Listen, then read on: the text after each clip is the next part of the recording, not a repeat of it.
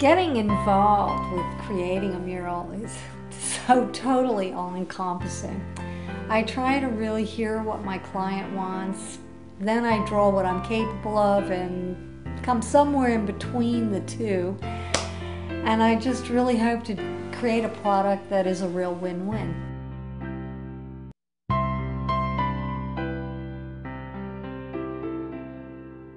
It was nearly a year ago that students Isaac Thomas and Ashley Mathias took the idea for the mural to the Student Senate, and Emily Weinstein was chosen to paint it. I was presented with their ideas, Thomas's symbolic tree of education and Mathias's quotes honoring great leaders. Isaac Thomas had the idea of this great tree of education, which is what I ran with in my sketch. And then Ashley had the idea that she really wanted to include a tribute to the great leaders of our society. And we ended up doing that in the quotes that you'll see in the rocks. My clients wanted the mural to be portable, so, done on panels. So I went to University Mall, and they donated this enormous space through their Arts Initiative program, which was fabulous because rain or shine, I could be working on the mural.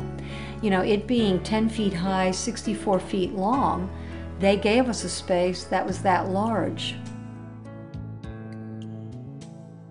Emily came to me earlier this year in regards to the project that she had going on with Durham Tech, the 50th anniversary mural. And Emily had done a previous residency here, a mural project for Boiling Creek. And so she needed space again to produce this large mural, and we had the space here at University Mall. Having the space, we went ahead and ordered the high-density board, 10 by 4 feet, that came from the Netherlands. Now, of course, I looked all over the States to find something that was time-tested and proven reliable, but there was nothing here. So we did order these 16 panels from the Netherlands.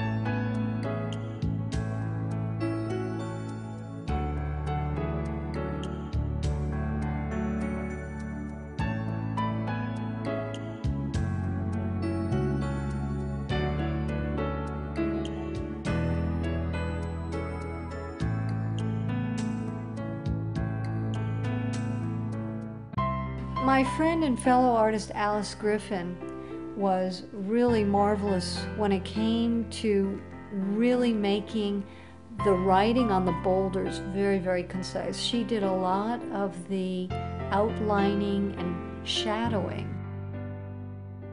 The volunteer that really astounded me was Sarah Jones. She is working full-time student, and still she managed to come by the mural 10 to 15 hours a week.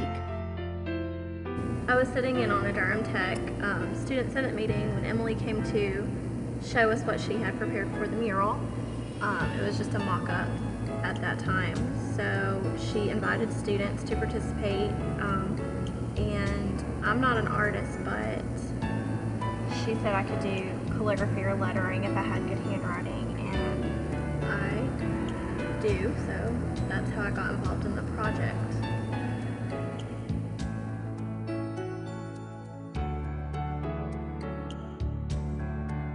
And I must mention, Tom Russo was really wonderful in managing the project from beginning to end. And then we had photographers showing up, Dave Otto and Ruth Winchester Ware, that documented the process completely. Emily came to the show that I had in Chapel Hill last fall. I turned around and met Emily, and she told me she was a photographer. And somehow we talked, and I heard that she was an artist and she had done some of the murals that I had actually photographed. But I had no idea how you did a mural. I'm not an artist, I'm a photographer, but not a painter. And one day I was walking through the mall here, and I just happened to see her standing outside the door where the space where she's working. And she told me what was going on, and I volunteered to come and photograph, and I've been coming ever since she started, typically 2 or 3 times a week. This is a mural to celebrate the 50th anniversary, I believe it is, of Durham Tech. And I came over there, and first time I came over, there were several students working with her up there in the scaffolding, painting here and there, and doing an incredible job. Again,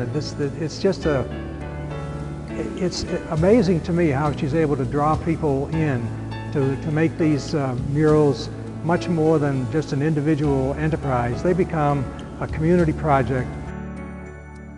Once completed, we had the panels unbolted from the walls in the University Mall and very carefully taken over to the historic Nathaniel B. White building, which would be its permanent home overlooking the main courtyard.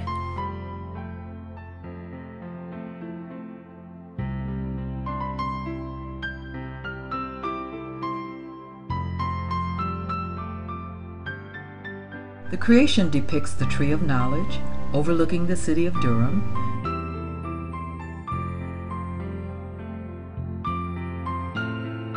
Students around campus. Boulders inscribed with quotes from various visionary leaders. The stream of life flows through, with the college's important dates swirling through the ripples of time.